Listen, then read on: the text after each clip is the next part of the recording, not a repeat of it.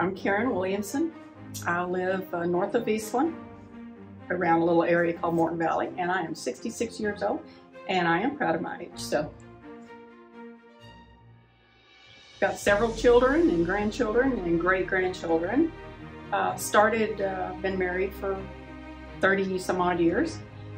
Live on a farm with my adorable husband, Jerry, and I started running about 8 years ago, and totally out of my comfort zone, almost like this shoot was, very out of my comfort zone, because I was never athletic in high school. Give me the flute or a book and I was happy, but athletics was, and kind of a fluke how it started, but here I am, and then I jumped into this shoot and absolutely loved it. The Legendary Ladies campaign, I read about it on a Facebook post. Didn't think too much about it. Went back a few days later and thought, I had a few minutes, so I started reading about it. And the more I read about it, the more I thought, wow, this is cool. I was sitting at the dining room table and I looked up to our corner hutch at pictures of my mother and my father, my mother-in-law, my father-in-law, all professional photos. And I thought, all we have is snapshots and iPhones these days.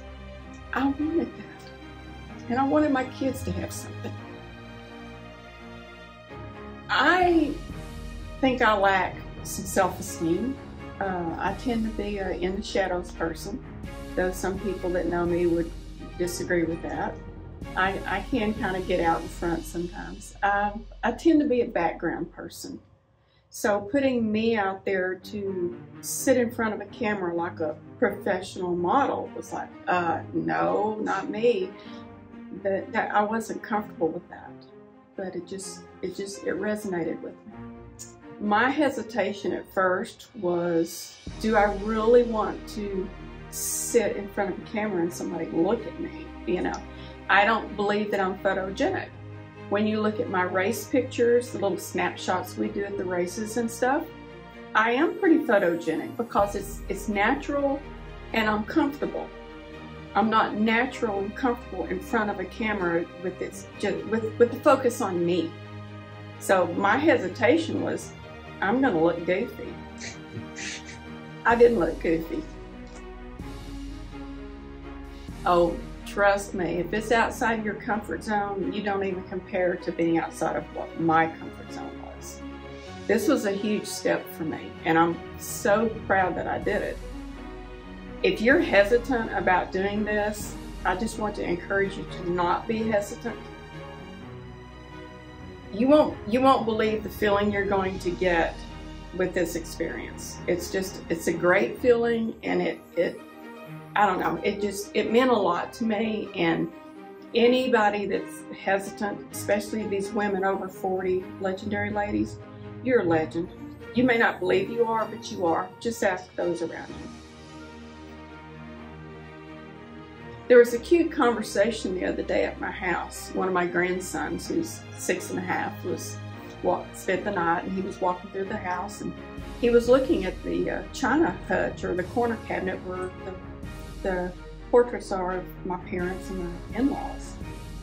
And I have a picture of me with one of the black and white that I did, me dressed in black, sitting down, and it's on that shelf. I'm proud that I've added that. Well, I was in the bathroom putting on my makeup, and I heard this conversation between my grandson and my husband. And my grandkids call me Mogan. And he was talking about this picture of Mogan. And Granddad said, yeah, and they talked about it a minute. Then they walked into our bedroom, where I also have another of my photos that you did. And I don't know what my grandson said, but my husband responded, she's a good-looking chick, isn't she? And my grandson said, oh, Granddad, you can't tell her that. He didn't realize that was a compliment.